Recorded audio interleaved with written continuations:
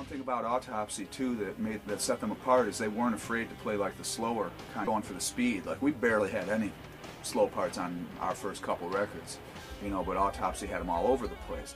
They were mixing like doom with, you know, death metal. Like, I can't really put my finger on it, but it's kind of like, you know, maybe like Scream Bloody Gore Death mixed with Black Sabbath or something like that. We loved it, you know. It's just awesome record. Pure brutality. I mean, just amazing songs, and you know, just heavy as fuck. Really. Yeah. I mean, it was so heavy, you know.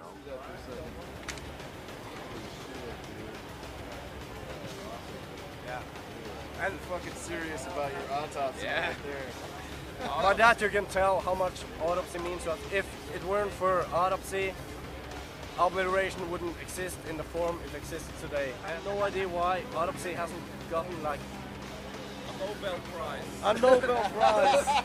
Wow, that's taking it to a whole nother level. Yeah. How would you describe Autopsy's music? Autopsy's music is a steaming hot shit that leaves you with a stinging ring asshole that is burning, and it slithers and it slimes and it smells really fucking bad. I don't know if I can use that. You know, they were really goofy and weird, and they'd always be just running around drinking Jim Beam and like, you know, asking me if I want to smoke weed like 5 times. I was like, no, I don't smoke weed. I'm 16. And they'd be like, later on that night, like, dude, come on, man. I was like, oh, sorry, guys, I don't do that. You know, they were like, they were sort of like your like weird fuck up older brothers that you like really looked up to. What's your favorite Autopsy song? Wow, that's really hard, man. Like, They're all pretty fucking it's kind cool. of like picking a favorite limb. The heaviest riff is the one at the end of Charter Remains. She goes, down, down, down, down, down, down, dun, dun, dun, dun. That just is like so dismal sounding. It's like, oh, it's like the sound of like getting a sick feeling in the pit of your stomach. Like, it's the epitome of death metal to me. Like, it's so fucking evil.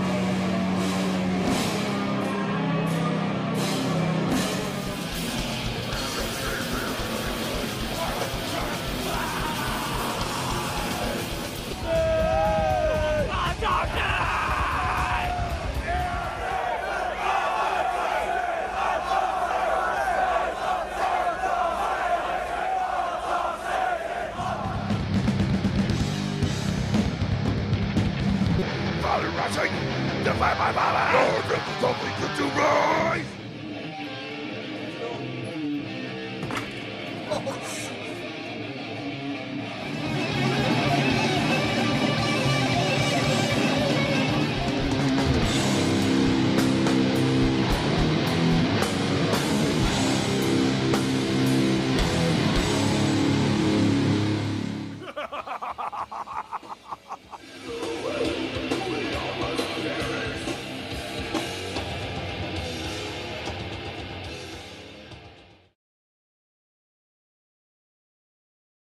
Chuck was kind of bouncing back and forth. He was actually living in Antioch, where Eric lives now. At the time I met him, he had moved up to Canada and jammed with Slaughter, and then decided to go to San Francisco and try to start a new lineup. And that was with Eric from DRI on drums, and another Eric playing bass. And that didn't last too long. And then I'm not sure if he went to Florida and back or not after that, but he ended up in Antioch in sometime early '86, I guess. And he was going to put an ad on a local radio station looking for band members. And I heard about it before it actually got aired, and gave him a call, and we got together, and just, you know, everything fell into place pretty quick. This is pretty crazy, dude. I mean, being 17 years old and a fan of the band before I got in the band, because I was already collecting the demos, you know, get them, like, order them through them, you know, or get them at one of the local record places that had stuff like that, record ball.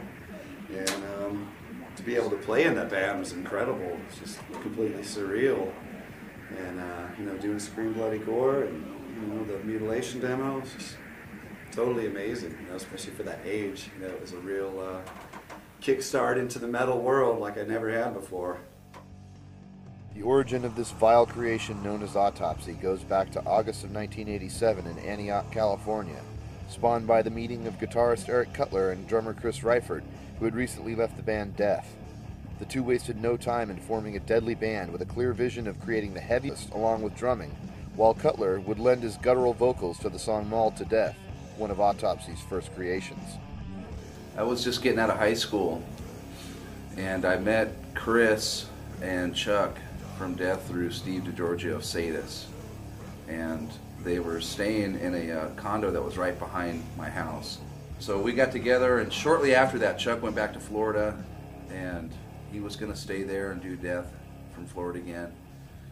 Chris decided he didn't want to go back there, so me and him formed Autopsy at that point. And man, we did our first demo in '87. And, I met Eric through Steve from Sadis, and we met Sadis when I was still jamming with Chuck. And then Chuck decided to go back to Florida and stay there. And I got the invitation to go there and stay in the band. I decided to want to stay in California, and Eric and I had met each other not too long before that, and we were like, fuck, let's start our own band, you know? So that was pretty much it. It kind of formed pretty quick. Once Chuck left and didn't want to come back, me and Chris, you know, formed Autopsy, you know, wanted to do something brutal, and that's what kind of formed Autopsy. Another outcast from the area, bassist Eric Igard, was brought into the fold, and after a few rehearsals, the trio entered ATR Studios to record the 1987 demo. It was at the end of high school. See, what do you remember about recording the demo, about going into the studio? That was just fun, you know. I mean, like I said, I've never done anything. Anyone who would listen to it, and soon the metal magazines were approaching Autopsy instead of the other way around. This was a fertile time for death metal, and Autopsy showed no hesitation in staking their claim in this brutal new world. So you did play some parties then? A little bit, yeah. Oh, okay. What do you remember about that? Well, those days were fun. You know, we're all still young then, right? Though, so it was just a great time, just playing to have fun. I think, you know, and just see what we could do. I remember some of the first rehearsals at Chris's house in Benicia. Yeah. He comes up with some crazy stuff, man. Absolutely. They're all pretty fucking bizarre. We worked on one thing that's on this Severance Revival called Christ Tonight. It was just some musical stuff. Oh, okay. But no, there was words to it, but we never put it together. We just kind of did a little bit of the music on there, which was just, you know, was... Okay, and that's the only song you remember writing for Autopsy? I don't think I should say even wrote it for Autopsy. It was just something that was in the mix when we were doing things, and, you know, maybe if I would have stayed and carried on, yeah, possibly. During your time with Autopsy, you mentioned you played some parties, and you guys rehearsed together and you did the demo, but you never actually played any shows. No. You decided to split before everything took off. I was like, you know, it's all right, guys. I gotta take care of business. And that's what happened. After that, he just, you know, was kind of not really 100% into it, so, you know, he kind of bowed out, and then we got a guy named Ken Savari to join the band for a while, and then he ended up sticking around for the second demo and some live shows. The following year, we did the Critical Madness demo. Igard had left the band, and Danny Corrales had joined the band on guitar at that point.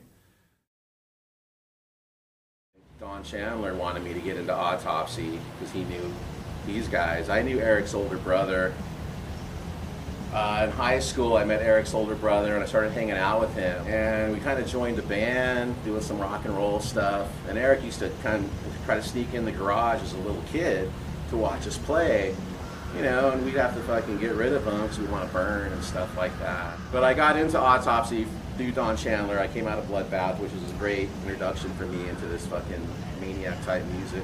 You know, I'm in another band in Oakland and stuff, and this guy Don wants me to join this, you know, Hopper's little brother. And I'm not paying any attention because I'm having a good time. Autopsy was serious about music, writing brilliant songs, you know, and they had their chops down. Bloodbath was more about like living an idea.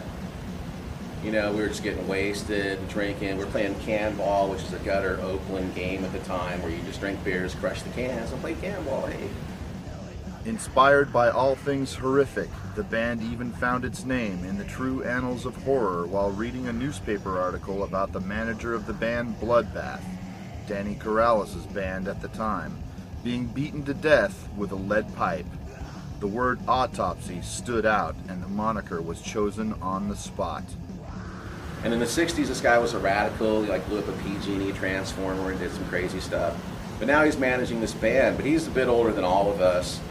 After the manager joined the band, we had a show at the Stone in San Francisco that didn't go through. We got our equipment, we went to San Francisco to play the show, and hey, there's no show here tonight.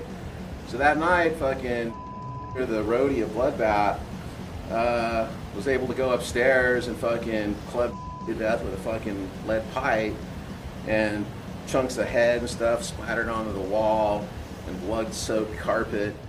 They got in his drugs, did his drugs, noticed he was still gurgling a little bit, and went over and started smashing him again. So it was a bloodbath. It was fucking absolutely horrible. It's not funny. I'm not trying to make it be cool or that was a neat thing at all, because it was a great guy, and he deserved a lot better than to be smashed with a lead fucking pipe.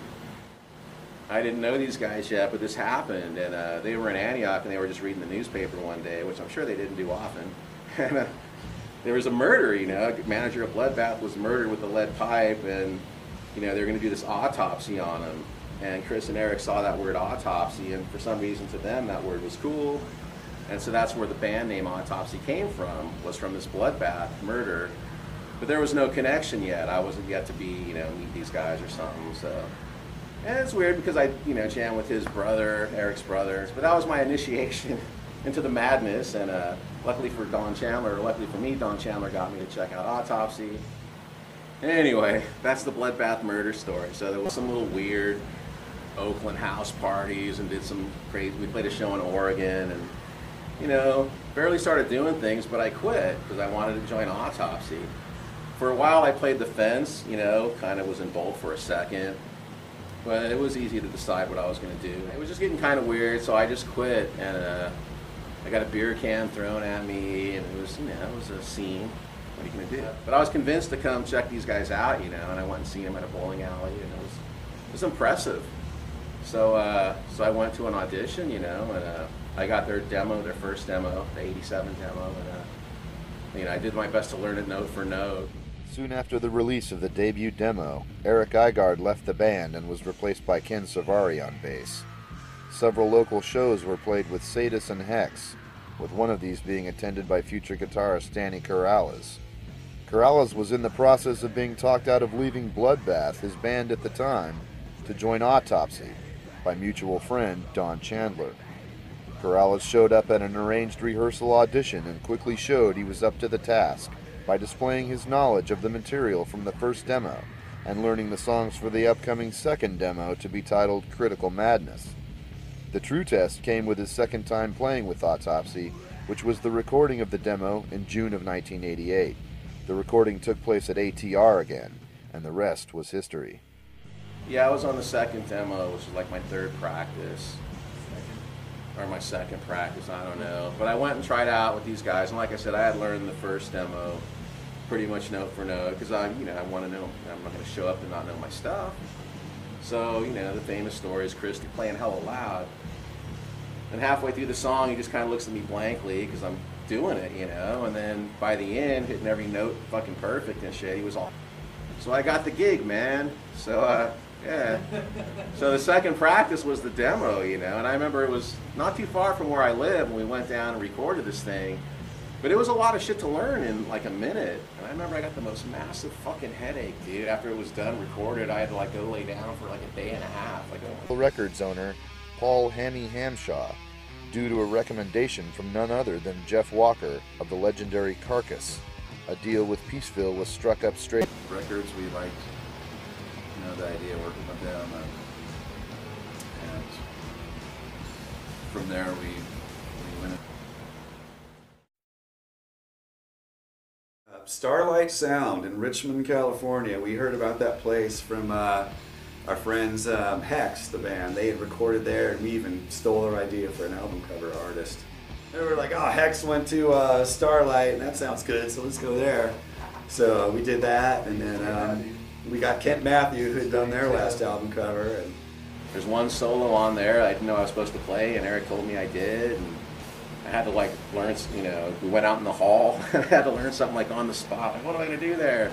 Or forfeit the solo to him, which, you know, I'm not going to do, stand down. I don't know. Impending Dread, yeah, thank you. It was the first time going into a studio like that. We'd been in smaller studios before, at least for me. I'd never recorded in a bigger studio like that at the time. And John Marshall was the engineer on that, and that was great. He had worked with Hex before, so that was our connection with him, and liked working with him as just a great musician, great guitar player, great guy. It was a good experience, you know, going in, and it was all new, you know, to me, sit and anticipate getting the record in my hands, you know, and being able to play it and listen to it, and see how offensive it is. I think my 7th practice was the Severed Survival album. So on the first album, Ken actually didn't record with you. No. And it ended up being Steve DiGiorgio. Yep. The one problem that needed to be solved was the departure of Ken Servari, leaving the band without a bass player. Friend and bass annihilator from Sadus, Steve DiGiorgio was asked to step in and fill the void, which he did with devastating results. We needed someone to play bass for Severed Survival album because we'd gotten the contract by then and everything, so it was time to book some studio time, and we didn't have a bass player. So let's get Steve to play on it. And he was into it, you know, we'd been friends with him through Sadus and all that, and he just came down and learned the songs instantly. And, you know, we got into the studio in no time and then banged out the album. The album was unleashed later in the year and let the world know that Autopsy was a brutal force to be reckoned with. Death metal would never be the same again. First time I saw Autopsy, I think I was 15 or 16, and I was really scared. I think it was the Omni in Oakland, and just remember sick fucking music that was just frighteningly disgusting, and Chris Reifert specifically, that really sleazy looking scumbag covered in green slime. And yeah, I'd say that was a slight influence on me, just a little bit. That kind of tailored like the rest of my miserable life. Thanks, Chris. Thanks, Autopsy. Fuckers. The band would often play a popular club called the Omni in a rundown part of Oakland, California. On August 6, 1989, one of those shows was captured on video by the house cameras.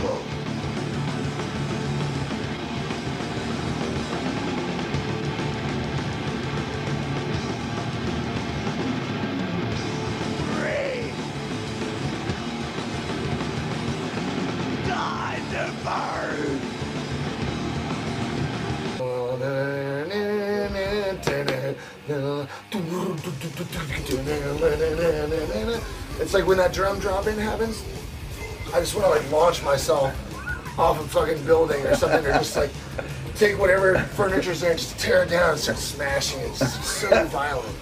Gasping for Air was the first song I heard, and the reason I know that is because of the drum fill, where it goes da-na-na, da-na-na-na-na, doo-doo-doo-doo-doo. I thought it was the greatest drum fill I've ever heard in my life. And so that was the very first Autopsy song I ever heard, and after that, Severed Survival, and like we used to say Knee Deep in Sewage constantly, all the time.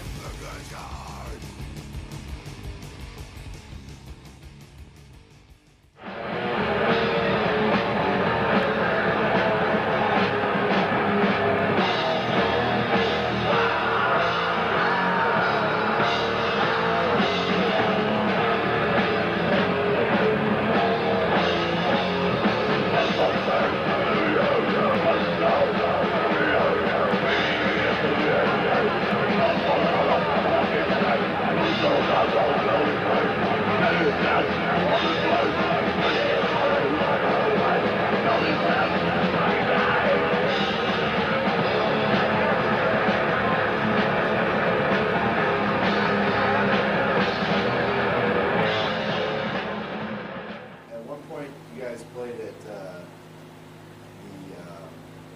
big Milwaukee Metal Fest. I think that was in '89. Yeah, Metal Fest 3. What do you remember about that? It was a good lineup. Death, Obituary, Nuclear Assault. It was awesome, man.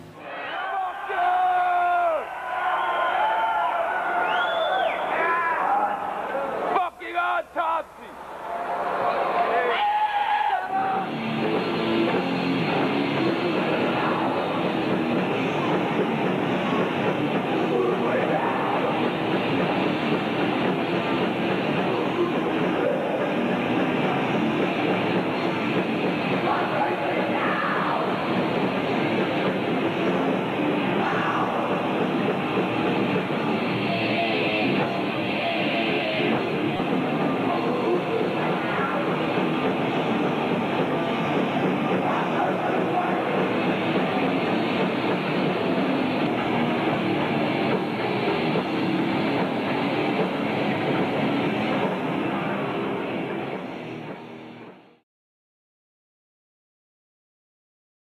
Shortly after Severed Survival was released, Ken Servari rejoined the band, and a European tour was booked for early 1990 with Pestilence, Bolt Thrower, and Morgoth.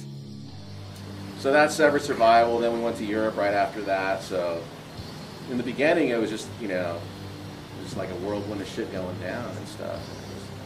It was all happening so fast. No, it was killer. You know, best times of my life and stuff. You know, the European tours and all the great times we had because of all the maniacs out there. It's fucking awesome. So thank you very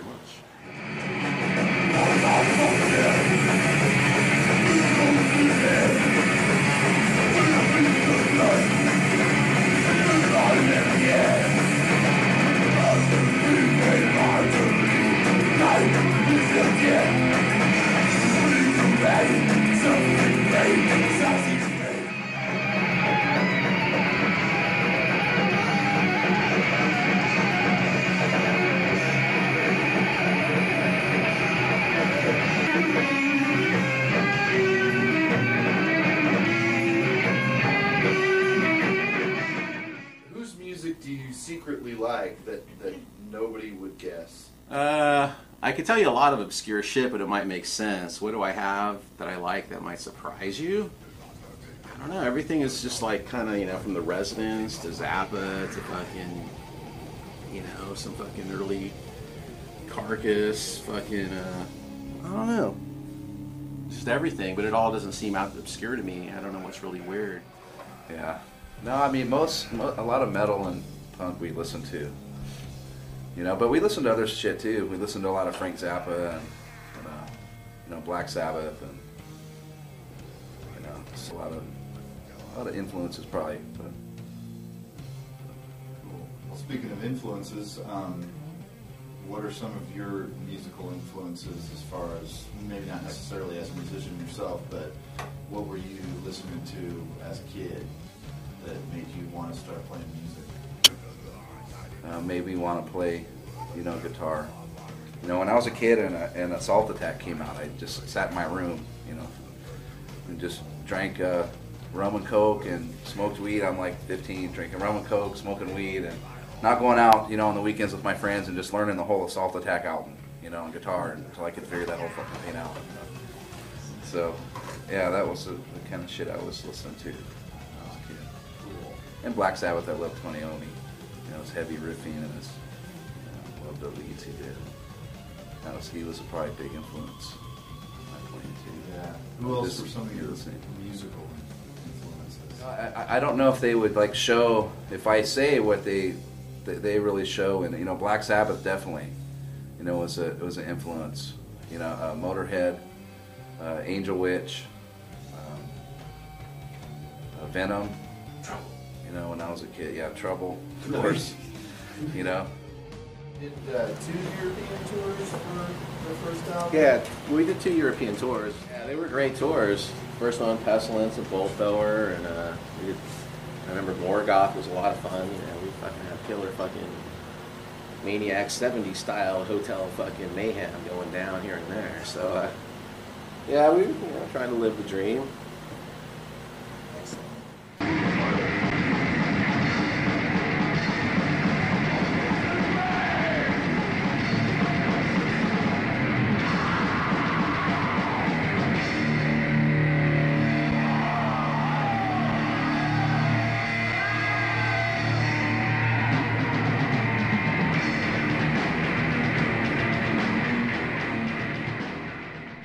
As would be the pattern for Autopsy, bass player problems plagued the band again, as Ken Servari was asked to lead the band following the European tour. He was replaced by Steve Cutler, Eric's brother, and another European tour was booked, this time with label mates Paradise Lost. We did 2 tours. We went to Europe twice for that album. Who was in the band at that time? The first time around, it was Ken Servari on bass on the first European tour, and then after that we got Eric's brother Steve to play bass, and he went with us on the second tour, and then he stayed with us for the EP Retribution for the Dead and the Mental Funeral album also. After Severed came out, you guys did a couple of European tours. First one was with Ken Servari. They're both kind of for Severed Survival, but because Mental Funeral hadn't come out yet on the second one. And the second European tour was done with Steve Cutler, my brother, and we did some other songs from like Mental Funeral on that one that we didn't do on the other tour. So even though the album hadn't been out yet and we didn't tour for that, we did do some of the stuff off of that album on that tour.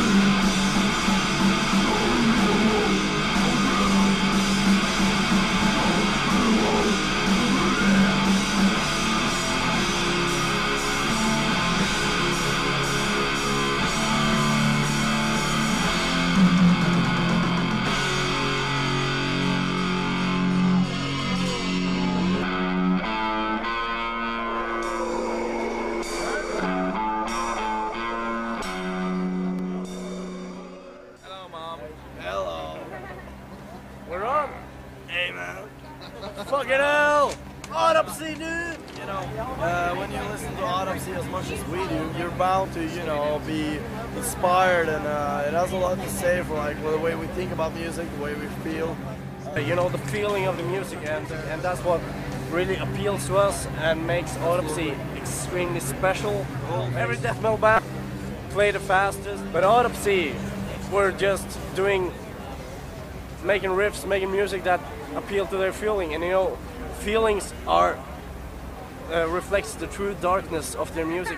They have every edge. Year to record the 3-song Retribution for the Dead EP, which showcased Autopsy's ability to to infuse dark, crushing doom with their already savage brand of death metal. Retribution for the Dead, that's what it was. Yeah, you're right. And I'm pretty sure In the Grip of Winter was on it. And it had that one really, like, the slow part in it where it starts out with a intentionally kind of weak guitar sound, that dum dum dum dum dum dum dum dum dum, you know, that riff. And then when it really finally kicks in, it's just heavy as fuck. And it came out in 90, yeah, 91 it came out. And tell me a little bit about that. Where did you record that? That was Different Fur. That was our first time at Different Fur. That was recorded before Mental Funeral? Mm-hmm. That also had Steve Cutler played bass on that. And playing shows during that period? Yeah, we played a few just here and there, you know, like that Buffalo show. Day of Death, that was right. Probably played like the Omni or something. I don't know. We didn't play a whole lot of local shows. You know, in the early days we did. It was in New York, you know, we played Day of Death and Buffalo and some things like that. What do you remember from the Day of Death show? Not a whole lot, little bits and pieces. You know, there were some really good bands there. It was, you know, Deceased and Cannibal Corpse and just, you know, on and on. It was really good. We went on at like 2 a.m. or something like that, like super late. Just burnt out and just a lot going on. Plus it was also 20 years ago. So I don't remember a whole lot. I remember we played the cassette of Retribution for the Dead over the PA in the venue before it came out. We just recorded that and brought the tape. Just played that. I remember a whole lot. King from Deceased says he remembers me throwing up right after we played, but I don't remember that. I usually remember when I puked. I don't think I did that time, but I could be wrong. Hi, I'm Eric. Last night we spent on an airplane. The 2 nights before that we spent all night in the studio, so we haven't slept in about 3 nights now. So we're kind of running on autopilot right now. When do you go back home? Tomorrow. About 1:30 tomorrow we fly. Okay, but it's like you gotta finish mixing. We're gonna master it.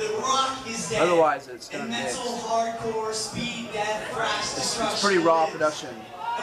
Good shows, especially Holland. We did another tour after that, Paradise Lost. Now that was about the same. It was real good. So, how often do you play in California? Not very often. Basically, we played about 6 times in the Bay Area, which isn't that many times, but we've been working on like new material and getting ready for tours, so it's been really rough on us. We're gonna do a show when we get back with Sadist. Frisco? Yeah, either Stone or Oakland, the Omni. One of the two. Hex will play as well.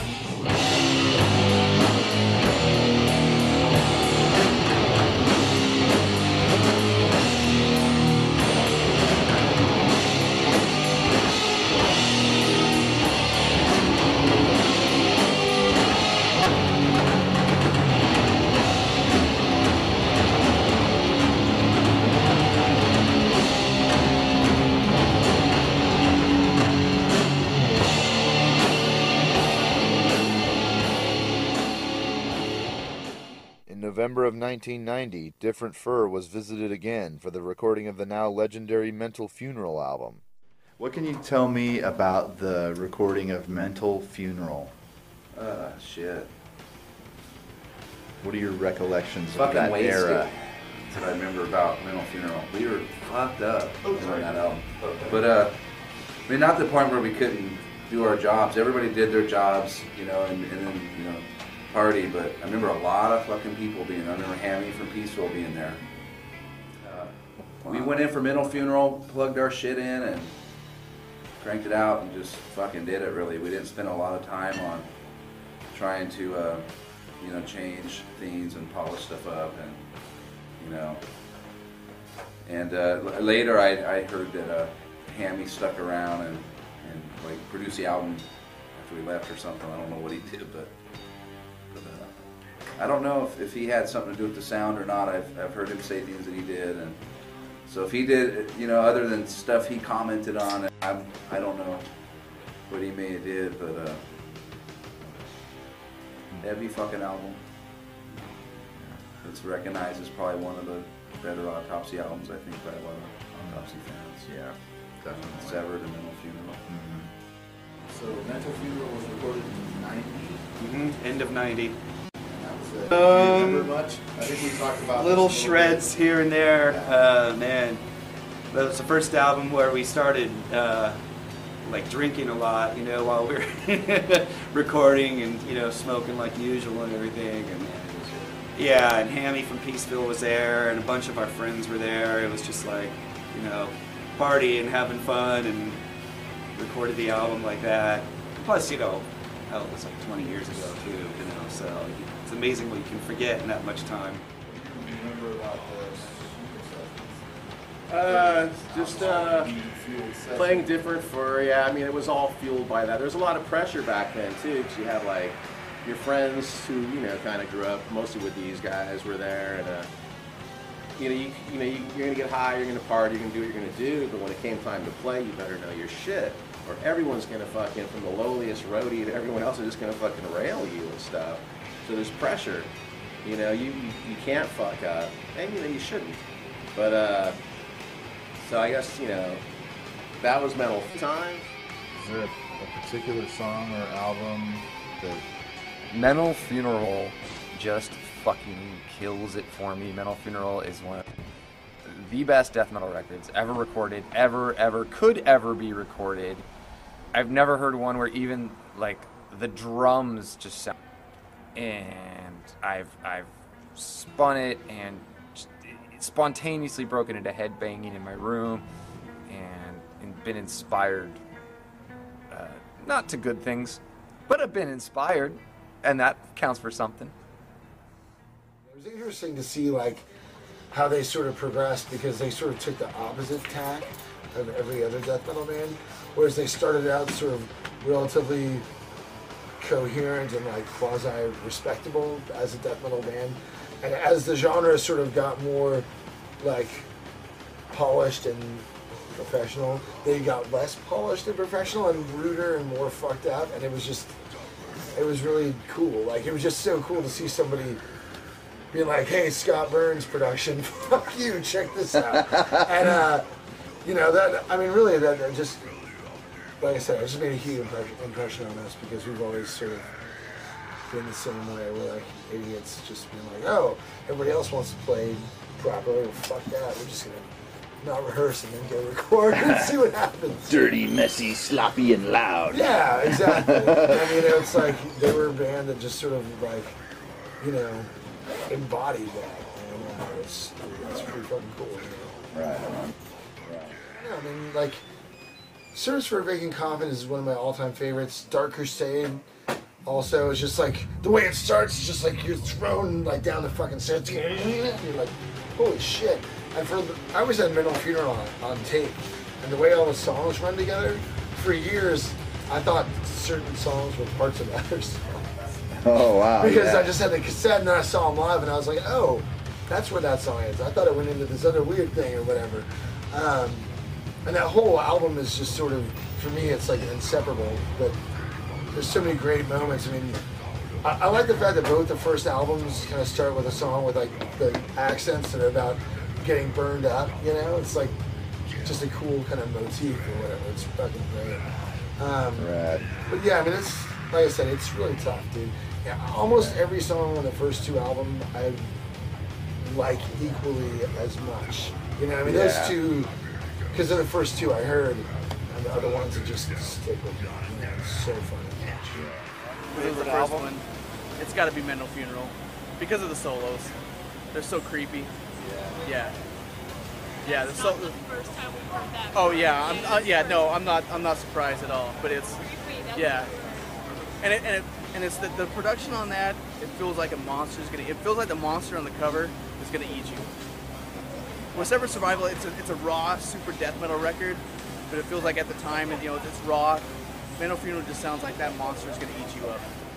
Recording Mental Funeral, or the songwriting for Mental Funeral, my brother Steve was kind of instrumental in a little bit on a couple songs on Mental Funeral. One of them was Dead, and the other one was Hole in the Head.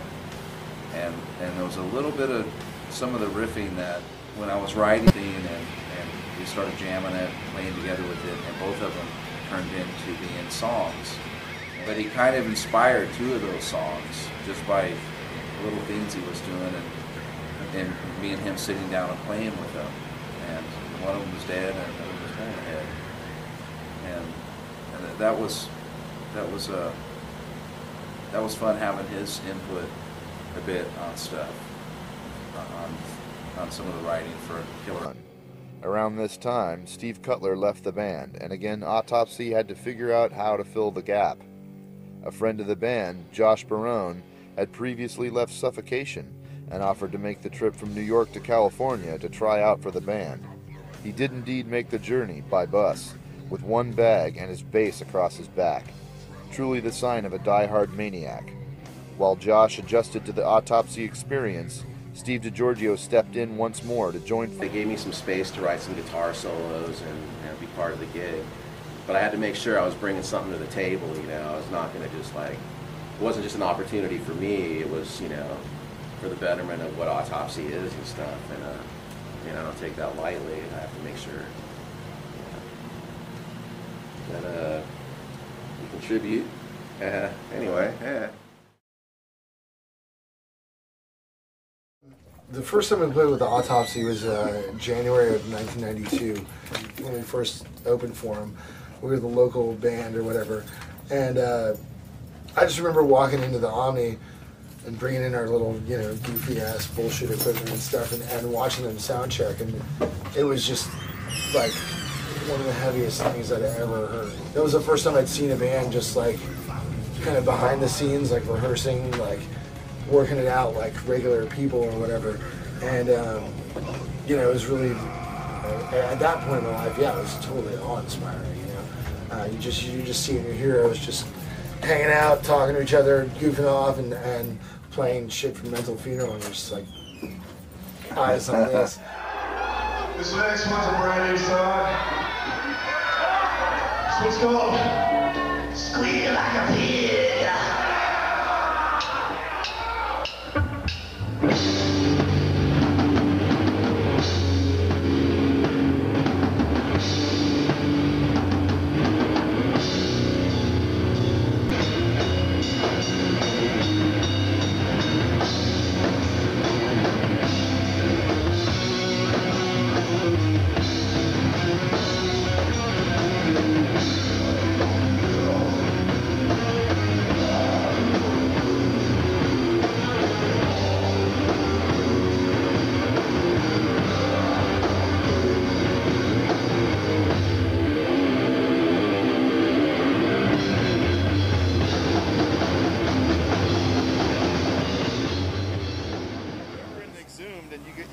Played to play, but we had our parents like just we had to play the show, so you know we like did dishes and stuff just so we could make the money. So, but it was pretty easy that time because we had. But we know we did it. My dad drove us to the show. You know, it was cool. So like we were just floored that, you know, Autopsy here, but huge fans. So yeah, it was a big moment for us. Chris Ryford, after the set, he puked. You know, first thing when I saw Danny and his Pestilence with a Real Consuming Impulse cover that was actually banned, and I thought that guy was really awesome. He talked about toys all the time, and I was like 16 years old, so that was really dear to me. So I thought that was pretty rad. He liked toys. I'm like, when I grow up, I want to be like that guy.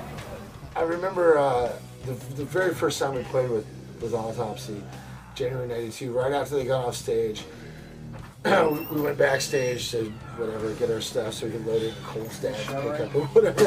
And Ryford comes backstage, and the backstage of the Omni is cavernous. I mean, for anyone that's never been there, which probably most people will be watching this, but it's huge. And there's like a stairway leading down. So he comes right from the back of the drum riser, right to the top of the stairway, leans over the rails and just fucking pukes everywhere. And we all just were really impressed by that. Like, we're just like, dude, this guy is so cool, man. He's like playing drums and singing, and he totally threw up. It was awesome.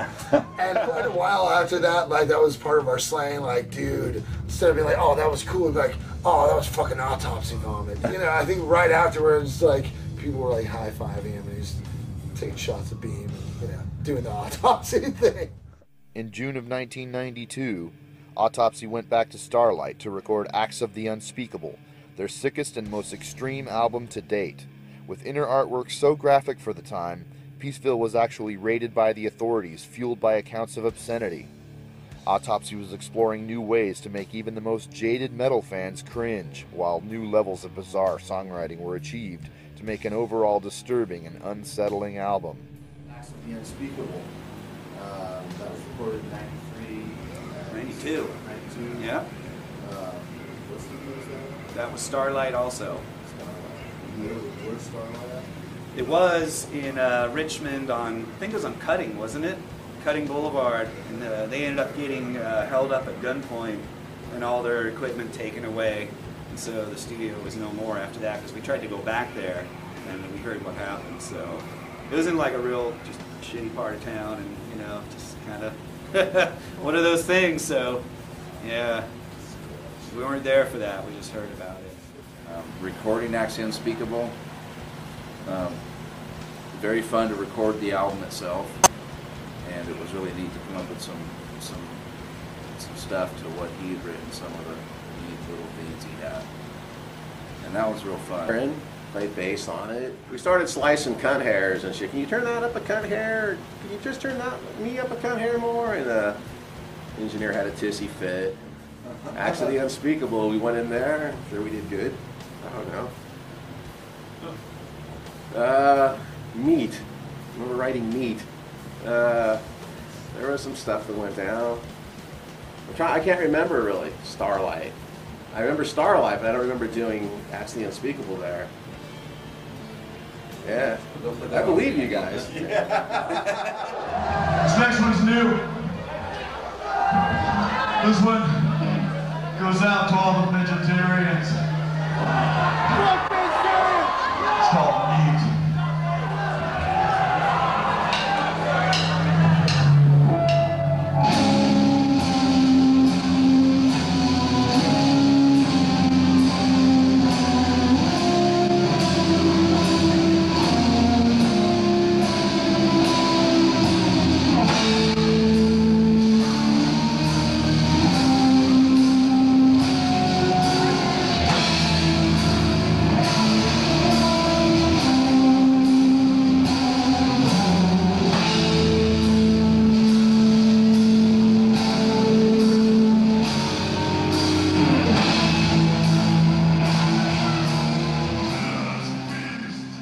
Again, the bass player curse reared its head when Josh Barone left the picture. This would not, however, be the undoing of the band.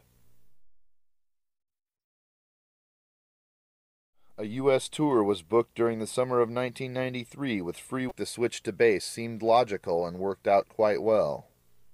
I used to play drums in Immortal Fate, and back when tape trading was a big thing, like my friend Max recommended Autopsy to me.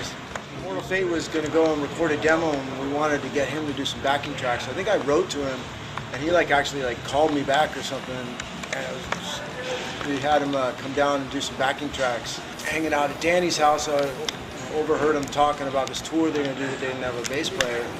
So I was like, hey, you guys need a bass player? So I went on the tour playing the bass for him, kind of as a session bass player. And the memorable parts were more of like Nebraska with some Nebraska ticks, you know. It was more about off the stage, having fun with those guys and go out into the forest. And Chris looks at himself, he's like, oh man.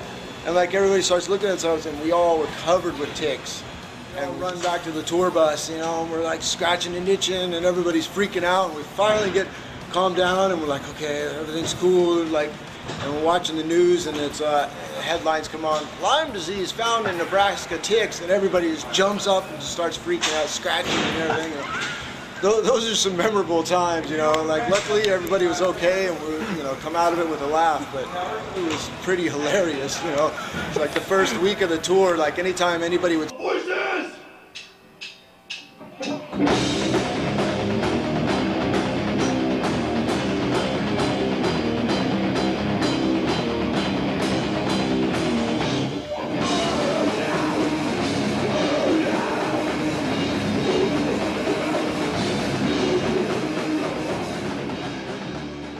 Summer of '93. Yeah. Tell me a bit about that. It was a very long tour. It was booked really terribly with like the dates scattered super far apart. You know, it would take you like, you know, a couple of days to get to the next show. Sometimes it's just not good the way it was organized, and like no advertising, you know, like no, it just sucked, you know, like we found out later. People telling us, oh, I found out later you guys came around. I didn't even know. No one, you know, advertised or anything. So it was a long tour, and we just kind of fell apart, you know, after that tour and stuff. So it was really stressful, you know, just total burnout and stuff. I mean, there was definitely some good stuff too that, you know, you look back on and it's pretty funny or whatever. I mean, there was definitely cool parts, and there was some shows that were really good. It wasn't like crap like the whole time, but you know, it was a long one. It was like, I don't know, fuck, it was like 3 months or something like that we were out. Two or three months. Yeah, it was super long, so, you know, it was bad for the band. For some reason, the busts or near busts stand out in memory the best, you know, because on the U.S. tour alone, we got hassled by cops like, what, 3 times? Vegas, Ohio, and Jersey, or New York. Was it Jersey? Jersey was the best one. That was the longest one. Big fucking fight. I'm up there, and by the time we get out to the parking lot, all the bands are lined up against the bus. Chris Reifert and Danny Corrales and fucking everybody. Fucking everybody's lined up with their hands against the bus, getting searched. I'm like, oh fuck, we haven't even played the show yet. In particular, on that tour in Las Vegas, I was in the manager's office talking with the club owner, and somebody busts into the manager's office or the owner's office, and hey, there's a riot outside. The police are out there, and it's crazy, and so owner jumps up and runs out. I go with him. We kind of run out in the parking lot. We get out there, and what we find is there's police everywhere. And our tour bus, there's every band that's on the tour with us is lined up, hands on our bus, and the police are searching them and going to everybody, all the bands. So, but for about 10 minutes, it was like, okay, are we going to play tonight? Is everybody going to jail tonight? What's going on? 10 minutes later, everybody's cleaning up garbage in the parking lot. It's over. Cops get out of there, then the show continues, and it was all good again. I remember doing that, picking up fucking trash, and I'm muttering to myself, God, oh, this wouldn't happen if I was in California. And one of the cops heard me. He goes, well, this ain't California, son. Out here, it's still the wild, wild west. He was fucking serious, man. I'm just like, oh, I wish I could choke you off. And I don't know, for some reason, I decided to use everyone as a control experiment. So I had the off on me. Everyone else went out, and because they were laughing at me. I guess that's what it was. Everybody's like, oh, Ron, you got ticks. Oh, you fucking dumbass. So I sprayed myself with the off, and then when we all went back out there and smoked a doob or whatever, watching a Chainsaw Massacre out in Nebraska, Lincoln, Nebraska, out in the wilderness, and ticks all over themselves, picking them off. That was trippy. That's crazy. Of course, I was fortunate. I had the off, so it didn't bug me, but you just imagine watching Chainsaw Massacre with ticks crawling all over you. That was a good one. Somewhere near LaPorte, Iowa, I think it was. Got these firecrackers. They looked like M80s, but they were very weak, so freeway around Texas, by that time you got the idea that we'll take all these ladyfingers, take the powder out of them, all out the M80 type things, put the powder in there so they make them like into actual M80s. Fort Worth, Texas, they gave us, I don't know, 6 or 8 cases of this Keystone beer, so we put this big stack of beer out there, so we took a bunch of these M80s out there, lit them on fire, blowing these things out. We didn't stop the fucking bus to change drivers. No, we just put on cruise control, and the next person walked up and grabbed the steering wheel. Yeah. And then one driver Crossover. got up and went behind that person who's holding his fucking steering wheel the whole bus while standing up, not even sitting down where they can control the wheel. It was You had Danny and Chris, and I was kind of in the Eric camp where we were all about, you know, having fun and doing the shows, but we wanted to be a little bit more. I was always on the Eric side, and Eric had a lot more responsibility on his shoulders at that point, you know, and I understood that too. But like I said, for me, it's just when the show was over, on the same page musically, but just personality-wise, there were just sort of, you know, some tensions going on, and then that tour, just the close proximity. It just sort of broke the camel's back, really. We were all sort of snappy by the time that was over because we never got enough sleep. You know, you're in Chicago, what are you going to do? You're not going to sleep. You're thinking, oh, I'm going to, you know, next time I get some days off, I'm going to sleep. But no, it never happens that way. So, you know, 4 hours of sleep every night, it started taking a toll on us. By the time we got back to LA, I know we were all very snappy, very at each other's throats. I mean, at that point, it wasn't even... There didn't have to even be a reason. We were just out of our minds with sleep deprivation, I guess.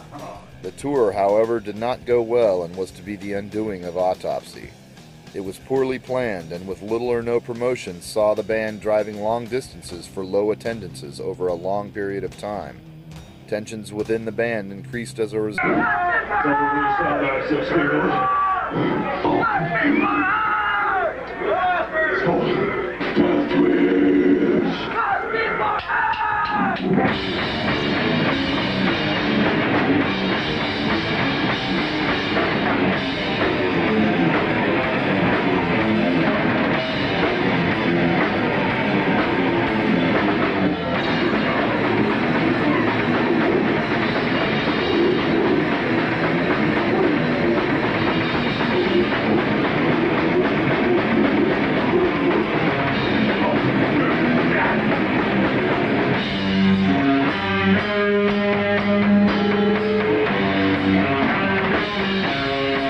Time it started becoming real hard to like make money and try and like do these tours, you know, and sell merch. It's like really hard to make money on tour. It was cool. It was, you know, it was good to play, even though we knew we were done. It was an immaculate split. After the tour, we were just kind of, you know, tired of it, and there was a little bit of musical difference going on. Like some of us would be into G.G. Allen and the Mentors, and the other half of the bus wouldn't be. And all of this doesn't even matter. But that's just, you know, the band was just going to split after this tour. You know, we just, you know, we weren't getting great response. Not people were coming out to see the show. So after living for 2.5 months, I guess, in this Winnebago, we needed a fucking break. Pretty much it was on the U.S. tour is when things kind of fell apart. And for me, you know, personally, I always felt that, you know, I would do this as long as it was fun. You know, because there was no other reason to do it. It wasn't like we were packing arenas in and opening up for the Stones or nothing. So, you know, the reason to do it was heavy and it was fun. And I always felt if it got to a point where I wasn't having fun anymore and it felt like it was work, you know, even though it's hard work doing it too, it's both, it's fun and work. But I always felt that even though if it got to a point where there's no more fun and it's just work, felt like that, then I was going to stop doing it. And on the U.S. tour, that's what it got to for me. And I think the main problem was it was a shitty put together tour. There was no promotion for the dates.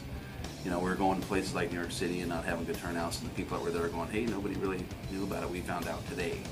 You know, there was no promotion for the show. We got that everywhere we went on it. It's kind of, by the time it was halfway over, I pretty much made up my mind. When we get home, I'm just going to go back from this and not do it no more. You know, so that's kind of what happened. There was nothing between band members or none of that stuff really. Although we did kind of, on that U.S. tour, it did kind of, we got in a band on the tour, which was dumb. And I wouldn't do that again. You know, always have somebody take care of the business shit for you. Because that's how I got burned out. You know, to get to the next town to play again, and you know, you need money to make that run, you know. So I was going to make sure we were fucking getting paid, damn it. People are going to get fucking racked in the head, So, and we did get paid, but the tour sucked. There wasn't a lot of promotion. We ended up breaking up after that. And I didn't even play music for a few years after that. I was just burned out, and I was like, fuck this. You know, I think everybody knew that it was time to be done at that time. It was just kind of obvious to all three of us that we were going to stop doing it. And I think it just kind of bluntly came out. No, we never really did like official band meeting stuff. We're going to have this band meeting. It was a really short talk we had about it, just the three of us, that, you know, maybe we should just, you know, record the stuff we have, you know, do a show and just, you know, be done. You know, and everybody was cool, and, you know, nobody is, you know, upset, or there wasn't no argument and none of that kind of stuff. We just decided to do that and go our ways and be done, and that's exactly what we did.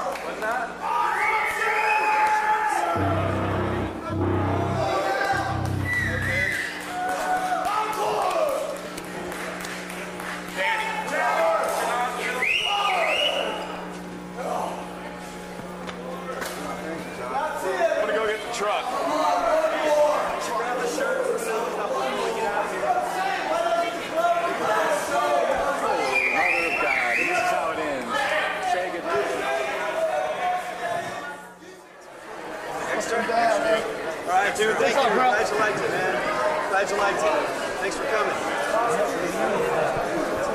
Played August 31st at Berkeley Square. Oh, did you? Hey, I know you, dude. Don't. What's your new band called? Fucking, I don't know you and shit. What's the new band called? Abscess. Abscess. I got a new band called Abscess. Yeah, it's music's a little bit different. Kind of some stuff's death metal, some stuff's punk, some stuff's hardcore. But yeah, we like switch off. I play drums on some songs. Chris plays drums. He sings. Danny plays bass on some songs. You know, we're playing with like 6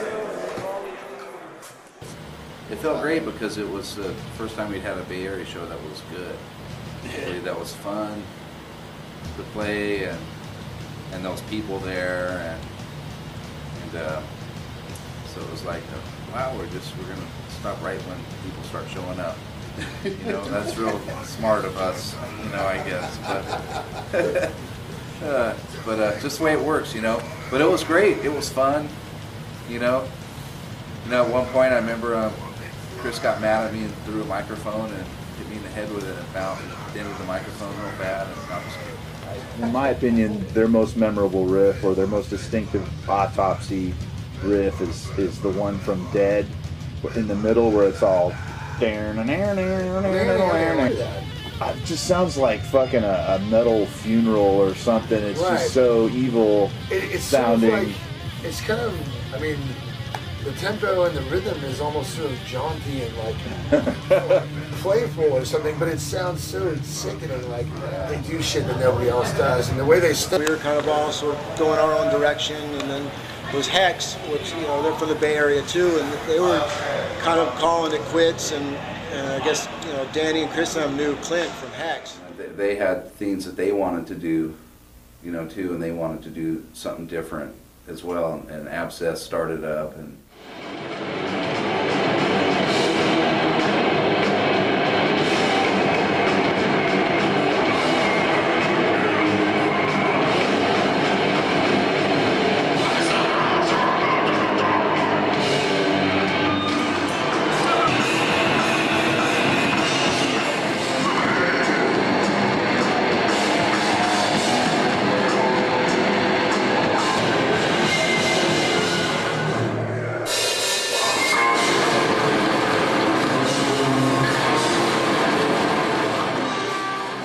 like any club we would play, they didn't want to have us back because we'd like just demolish the club or the stage.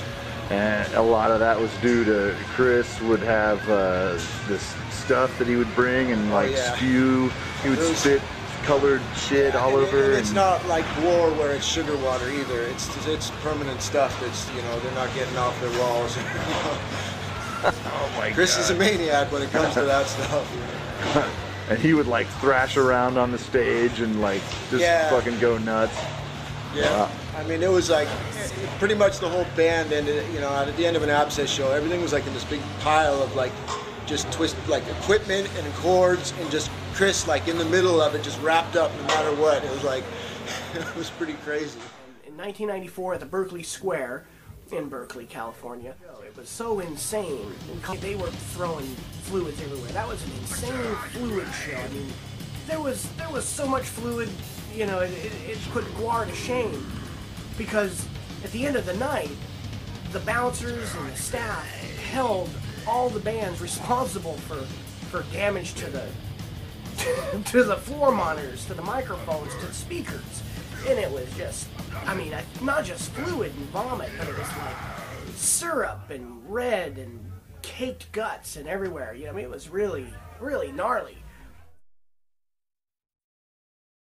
One of the first Abscess shows early on, it was the Incantation, Cataclysm, them, and us. And I remember we're hanging out with Chris, talking about Scream Bloody Gore or whatever. And then he goes off for a while and comes back and he's so plowed, he's like literally like lying in the street. They're like, they're shaking him awake, like, dude, we gotta play. And he's like, oh, fuck. Gets up, first few songs is terrible. It gets pretty good. Then by the end, it sounds great because he's like sweat all the alcohol. It was so good. And I remember he got on one of those like rocking horses things or whatever. You put like a fucking quarter in and it goes up. I mean, these dudes are fucking off the wall. Like they're really fucking funny, And what was Abscess's first album called? First album was Urine Junkies. And that was a combination of the 3 demos we'd recorded by that point. Shit fun. So we were kind of doing both, with the understanding that Autopsy was, going to quit being a band, but we needed to fulfill, doing the last album and playing the last show. But in the meantime, there was a little hole in time, so we started doing Abscess at the same time. So they kind of overlapped for a minute, but, it seemed like a good way to do it. And, everyone got to do what they needed to do. Refusing to disappear quietly, Autopsy made the decision to disband only after playing a farewell show in San Francisco and completing their final album, Shit Fun. It was recorded at Razor's Edge in November and December of 1994. Bass duties were handled by all 3 members of Autopsy, as well as Freeway Migliore and Clint Bauer. This was easily the sickest, most depraved release from Autopsy. Heavy, disgusting, and violent, it captured the band's sentiments at the time and signified the final assault upon its 1995 release. There was still stuff in the bank, and we respect the band. Like, we're people, but Autopsy is the band, so you're going to do right by that band and set your little differences aside. And so we recorded Shit Fun, and it came out, I think, fucking sick. Some of the sickest stuff. And so I'm glad we did that. I'm glad we were, cool enough not to be dicks and like, ooh, boo, to let everyone know. And in fact, Clint Bauer from Abscess got to play bass on a few songs on the Shit Fun album. And the plan was to have Eric play a few things on the first Abscess album, even though that didn't happen, but that was kind of the original plan, just to show, because everything was cool. Like, no one really, other than superficial "fuck you" type shit, you know. The Shit Fun was a bunch of material that we had written and had it ready. That was gonna be our next recording, no matter what we did. And when we decided to stop, you know, and stop Autopsy, we still have. It's really killer, and I think it got overlooked a little bit compared to some of the other stuff we did, but I don't know, because of the tone of the album or the picture on the front or what, but I like it. I think it's really sick shit, you know. Especially when I listen to it now. Yeah, so that's a good way to put it. Sick shit. Shit Fun is a fucking great record, though. Shit Fun. I don't think people were expecting that. It came out. It grinded way harder than most people were used to. That came out of the darkest period of death metal's history when people just didn't care anymore. And it was kind of unfortunate because it's a really good overlooked record. Shit Fun is shit-tastic. It's a shitful good time, and you're a shit if you don't check it out. Shit Fun was recorded in '94? Yeah, that was like end of '94. So it wasn't until '95. Yeah, we had a good time recording that album too. We knew the band was over and all that stuff, but man, we still had a lot of fun and partied like crazy, man. So it was good. It was actually a really where was that positive experience. It was at Razor's Edge in San Francisco on Divisadero. It's supposedly the house where Anne Rice wrote Interview with a Vampire or something like that, but it was a trippy old house and shit. It wasn't a whole long time after that I did the Funeral Project, and that kind of came together by accident. It wasn't like I wanted to go out and put another band together, so I just had a friend that played guitar too, and we started jamming. You know, whatever burnout stage I kind of went through playing stuff, I kind of started coming out of it, and it started with me playing with Aaron Gustafson, a friend of mine, and he plays guitar, and he had a couple bands that he did metal stuff. We started playing guitars together a little bit and writing a bunch of music, and John Schaefer, the drummer from Hex wasn't playing no more. John was doing a few different bands at different times, but he was ready to play. And I got Steve DiGiorgio from Sadis, and I put Funeral together off of just me and Aaron getting together and kicking around, you know, a few tunes, or we did that. And after that, it broke apart. Aaron ended up moving back to Wisconsin, and I shelved it. I didn't listen to it for a lot of years. It wasn't really right to probably do Autopsy again because we didn't do it, and it never even crossed my mind to even do it again. Abscess was rolling pretty good by then, and I'd never even thought about it, doing that. And then after Funeral was done, I didn't even give it any more thought for a long time. The members of Abscess were no stranger to the bass player dilemma, and after Freeway Migliori left the band, they decided on local bassist Joe Trevisano. Also known as Joe Allen, he had played bass as Kill in the early Bay Area Black, recording and touring with the band until they disbanded in 2010. Yeah, that was a band that I joined, and the main writer and creator of that band was going strong, and he was in need of a bass player. I happened to be in the right place, the right time, and joined up with him.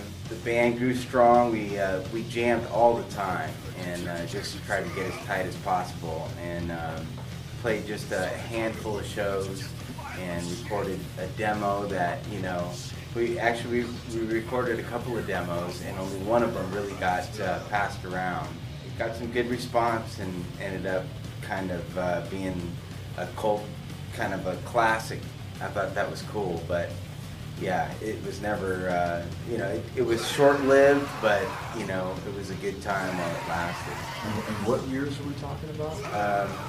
Pretty much 89 to 92, and I was in the band from 91 to 92, was when Satanic Blood was recorded in 92, and that was the demo that really got some attention. So, have you ever seen Autopsy before? Yeah, actually, I saw him at the Omni. I saw him at Ruthless End. I was a fan of the band, back then, and I actually bumped into Chris and Eric. I was looking for a band to jam with, and right about the time I decided to get back into the scene, I noticed an ad for Abscess needing a bass player. The ad was basically just placed like one time, or maybe, just you know, it was just kind of a fluke thing that I ended up grabbing. It was in a, you know, the BAM magazine. Came across that, called Chris and said, "Hey, what's up? It's Joe," and sticking it out with Abscess since then. So, what year did you join Abscess? That would have been '98.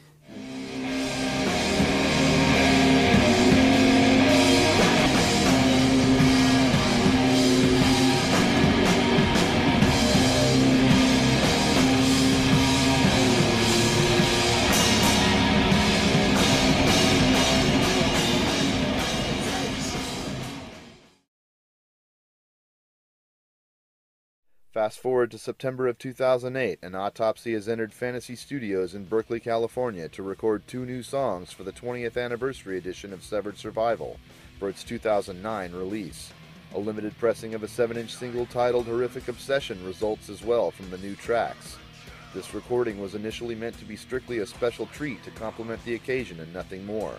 Regardless, the classic Autopsy sound was still as strong as ever, and renewed interest in the band began, leading up to live setting requests and general enthusiasm never before seen, much of which coming from a whole new generation of rabid death metal fans.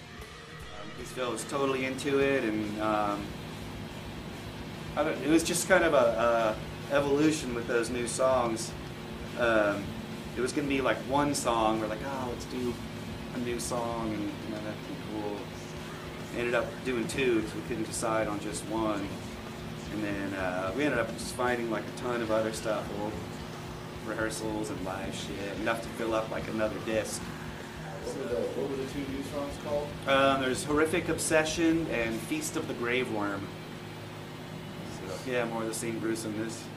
Did a little bit of recording with Autopsy. The 2 new songs for the Severed Survival re-release. You did the songs that came out on a Horrific Obsession 7-inch. You recorded based on one of those tracks. Severed Survival re-release. That's when we did a couple new tracks, and then things started. It started getting fun to do it, feeling fun again to do it. You know, it wasn't work again, and so now I think I can have a balance where I can separate the shit from what's fun, keep it good, so it doesn't get all stupid again. So that's right. Fair. I was like, but if you guys want to sell more records, just put the name Autopsy on it, because it's different, but it's close enough, you know what I mean? And he's like, yeah, I don't ever want to do Autopsy without Eric, and I don't want you to ever tell me that again. I said, okay. And he's like, and we will never speak of it again. You know what I mean? I think it shows a lot of integrity and a lot of loyalty to the concept of Autopsy and to the friendship of Chris and Danny and Eric, that they left it untouched for so long. And I think that's really classy. And, I mean, for a band that's like down and dirty and gross and disgusting, it's all. Horror films, I mean, some of them are cool now. It's some of when they put a lot of that computer shit in there, it's not. I don't think it's too good. But it doesn't look real. You know, even the old day horror films look better with the fake looking shit on them than the computer stuff. It just had more of a dark effect, I think. So some of the horror films out are okay right now. I'd say most of them probably not. Death metal, I like the scene right now. It's it seems like it's there's a lot more people into it. There's a lot of young kids into it that weren't even born when, you know, a lot of these bands were out the first time, or when they first came out, and it's kind of cool to see it's still strong and not dying. You know, it's a cool thing, and who knows where it's going to go from here, you know. So I think it's real strong right now. Hope to see it continue. It's hard. Finally, after years of vowing that they would never be a band again, Autopsy decides to start performing and agrees to appear at several metal festivals in 2010, beginning with Maryland Death Fest. Longtime friend Dan Lilker is asked to play bass for the live appearances, and rehearsals sound more crushing than ever. Joe Trevisano is then confirmed to take over on bass after the completion of the live commitments. With renewed inspiration flowing strongly, the members of Autopsy begin writing new material, as 2010 turns out to be an incredible year for the band and for death metal. Not only do live performances begin, but new studio recordings are planned as well. So when you found out that Autopsy was getting back together, what did you think? I was absolutely amazed. I mean, I never thought that would happen, you know, after seeing it all go down the way it did. I mean, they were always friends and that, but in terms of like playing together, I never would have thought it would happen, you know. And when they ended up doing the couple songs for the 20th anniversary thing, that was a shock to begin with, you know. And even then, I never would have expected them to, you know, do anything more than that. So it's all very, very surprising. I guess after all these years, you know, the personalities just sort of work themselves out. You know, everybody's just ready to get back to do it again. You know, just love the music because it's, you know, classic stuff. You gotta love that stuff. You know, I mean, it's what can you say? You know, some of the primo death metal that there is. You know, I mean, it's like it's fucking Autopsy and shit. Yeah. You know, so. Yeah, I got to see it rehearse with Dan. And of course, Dan's a great guy. He's a, you know, badass metal bass player, and of course, he's just fucking hilarious, dude. You gotta love him. What's not to love about Dan Wilfer, you know? I feel like I don't tell people I joined Autopsy. You know, I don't phrase it like that. I say I'm playing for them in Maryland. But you know, I mean, for all intents and purposes, when people see the band live after 16 years, you know, somebody's playing bass. So. I guess that makes me in the band for that. And then when we were taking pictures last night, I was like self-conscious, like, gee, is this overstepping my boundaries? But yeah.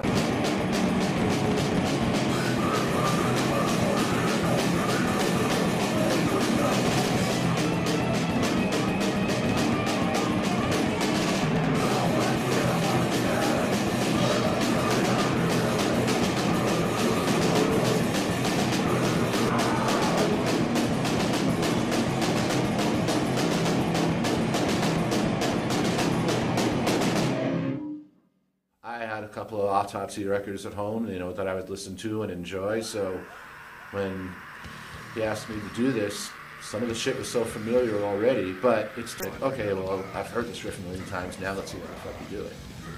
And so obviously it helped, and I think Chris knew when he asked me if I wanted to do this, that he was asking somebody who was like well immersed in this type of stuff and would know how to play it. And I think these guys do it, and obviously I've known Chris for a long time, and I played with Chris and Danny in the Ravenous, so I'd already actually jammed with at least two of these dudes, and you know, we'd known that we played together, and it was cool, and it was heavy and everything, and I had heard previously, you know, that Autopsy was playing, and I was one of those people going, damn, that's going to be amazing, you know, I can't wait to see that. So, like I was saying, I can't see it now because I got to play it, but I'll get to see this DVD.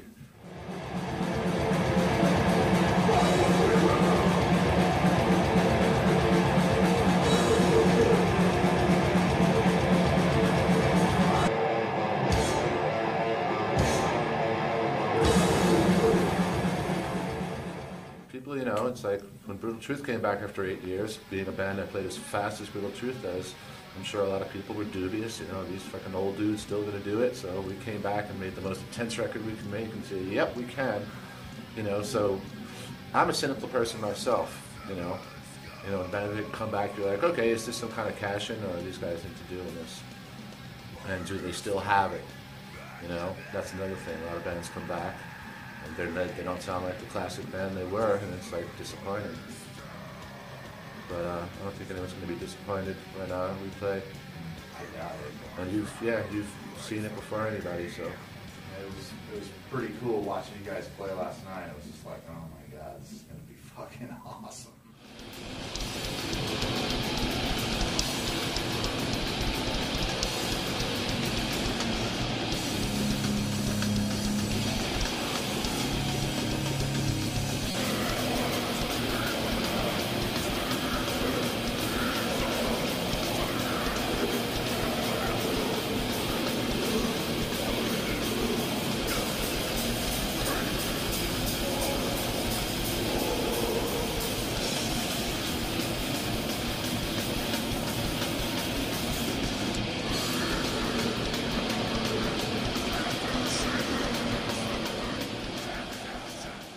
Did you have fun at Maryland Death Fest? What was that experience like for you? It was really busy and fast. It was cool. We had a great time, and it was really cool to see a lot of fans out there, you know, ready to see us play.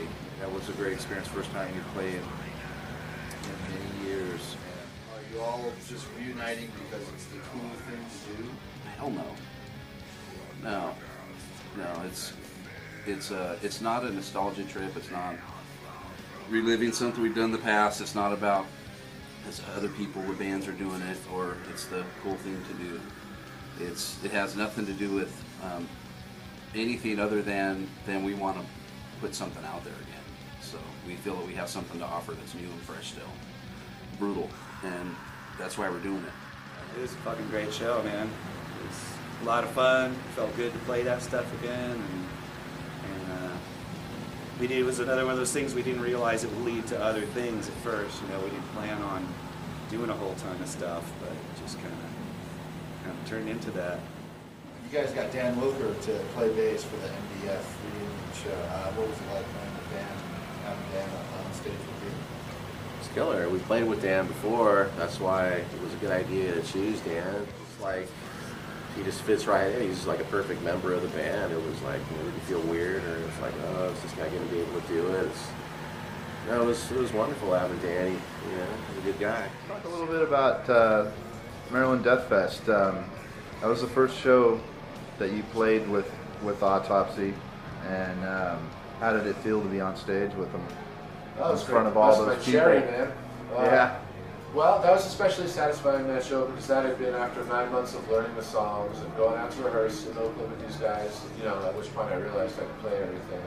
But it was really kind of satisfying.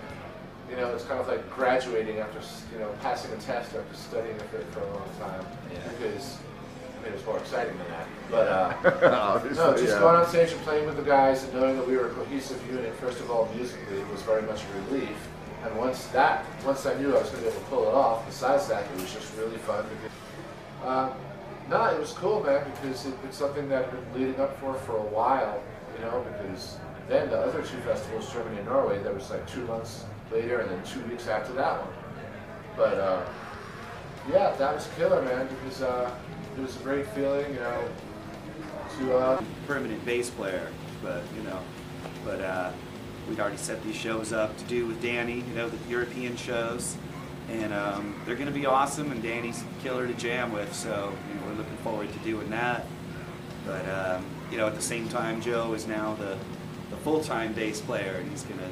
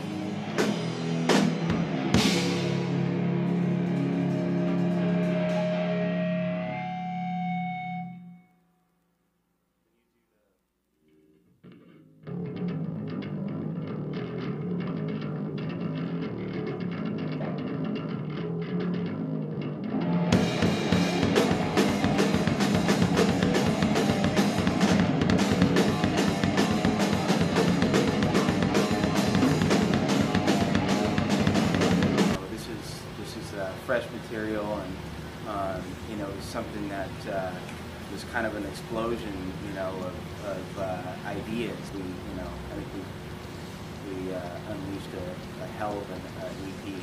So.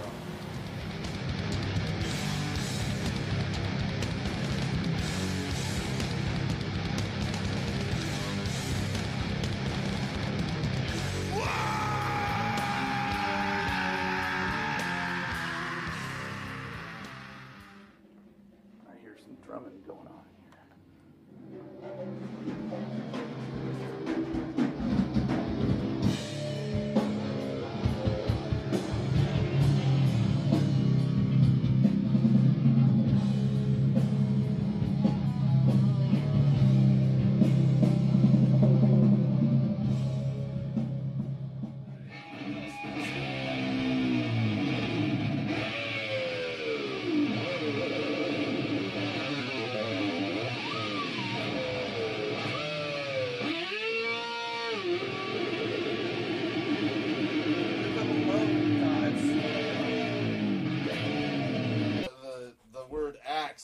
too seriously there. Almost took Joe's head off with it. Oh, man. That's good. Will do. So I think that's everything, right? It's a day in the office, Yeah. The whole thing at the end was the whole point of everything. I know. 27 hours of all that. Enter For at that. your own risk. Okay. Not responsible.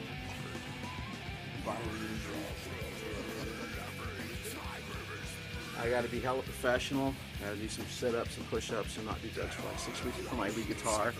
I got to change my strings before each solo, and I don't care about nothing. I don't tune. See? Cut. Do you have a title for your EP? Yeah, we do. Right now we're currently recording the Tune Within. Now that we should be done with this in just a couple of days here, and this will be ready for release pretty soon. At your feet, uncovered is the box. You're almost paralyzed with fear. Feel the bile creep up your throat. Oh, hello there. I'm television's Max Gale. You might know me from Barney Miller.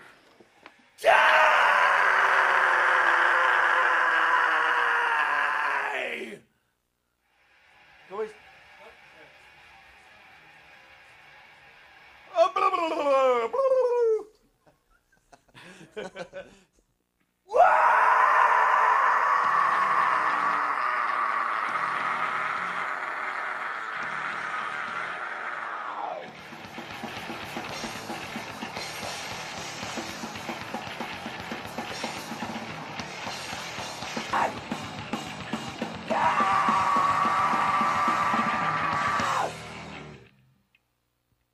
What was the writing process like?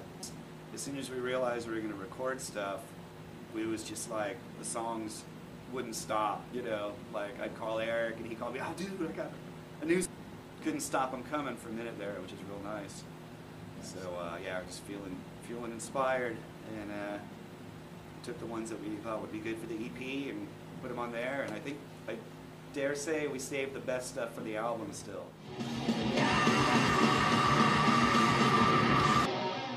Want to do it one more time?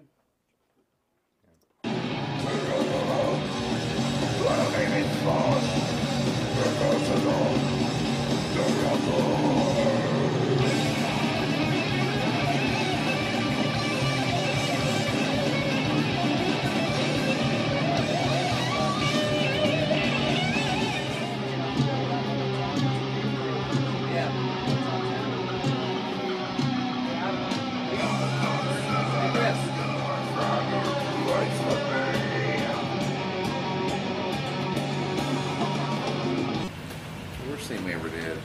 I don't know, but I like it. I think it's really good. Production's really killer. It's right there.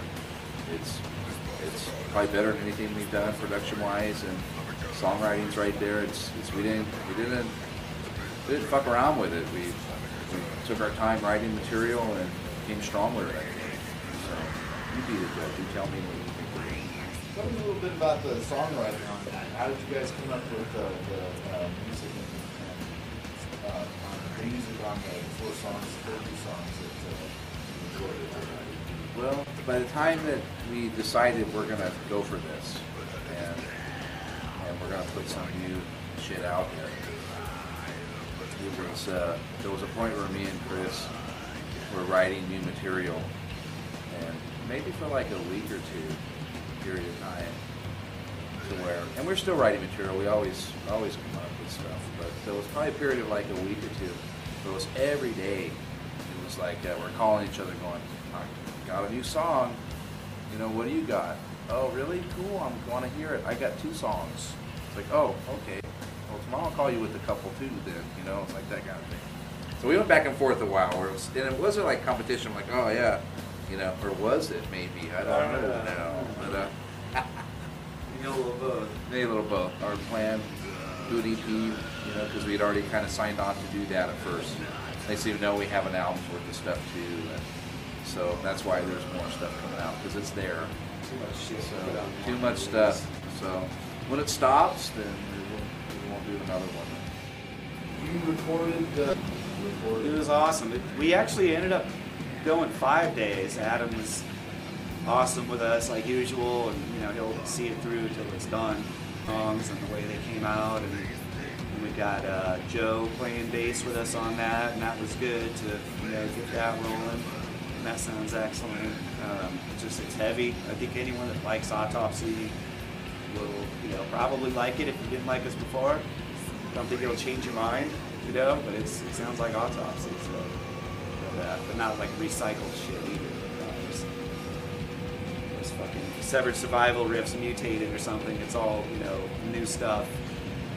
Except for Human Genocide, we are recycling that song, but it's a whole recycling job, not just a riff or two. Sounds real heavy. We got Danny on that now. Finally. How important is artwork in defining the atmosphere of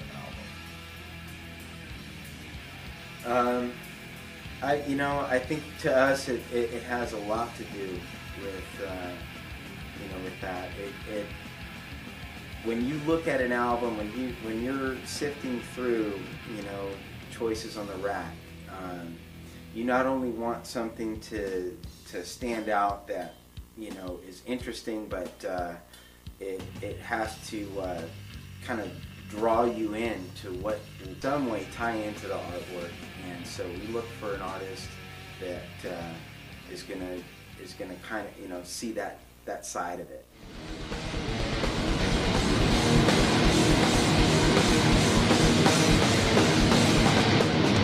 Wow!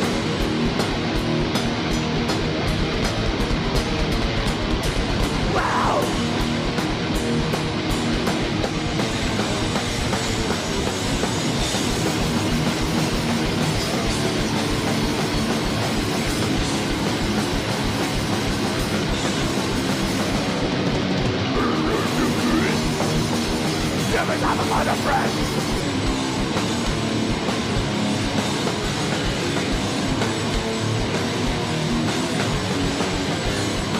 Bands, like each show had its unique, like really cool shit about it. And that one was the one, like that was the most people. That was like 10,000 people. So, for death metal, I mean, that's pretty cool. People seem to dig it, and they had lots of smoke and like pyro and shit like that. Yeah. So it was definitely quite an event.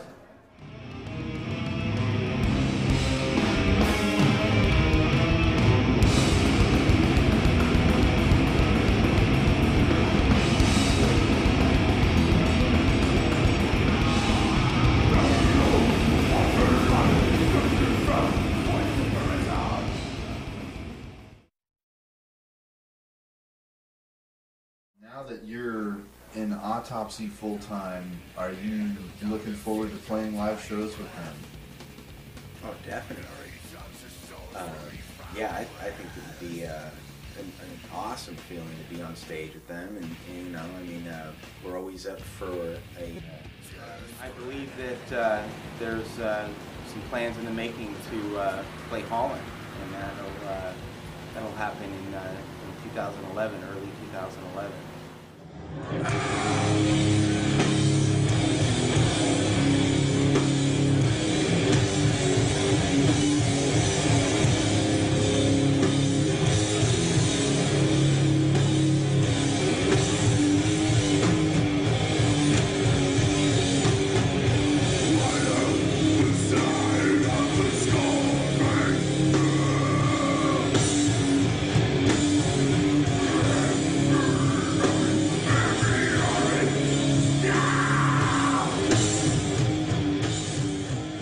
We're gonna get cracking on the new stuff, hardcore, because we need to record it by like end of January, beginning of February 2011. Together and rehearse, so we got to make the most of our little pockets.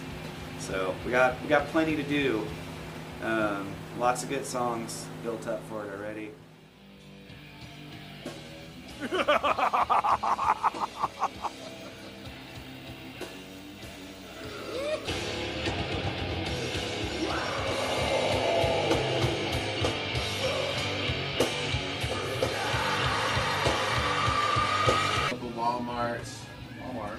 best drugs and CVS pharmacies near you. They make wonderful Christmas gifts. Hey Jesse, momentous. Are you filming this? Can I sign your eyeball? Yeah, right. Open wide. Best wishes. Maniac. Yeah, chemicals. Yummy. Thought it was done. Just for that, I'm going to snip some more pins. Hey, don't hog up all the pins, dude. My son says, don't do that, Dad. It kills you. I'll save it for 20 years. I'm just getting an autograph off it. Joe Allen. In case you forgot. Also shopping for an endorsement right now. We don't have anyone in mind in particular, of course. We're just thinking, you know, if there's ever a company that we really stood behind and would probably stand behind us. How many tracks altogether? 12. 12 tracks. Yes.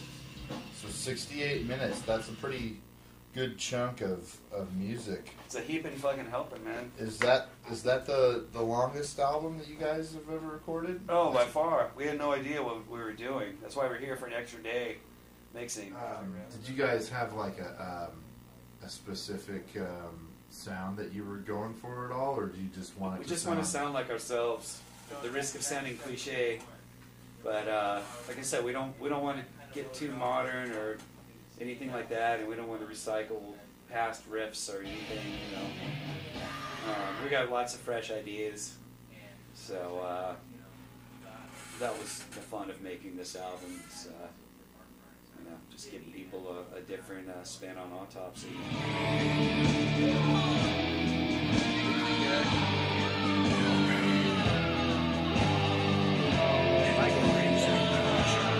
Levels are pretty good? Yeah.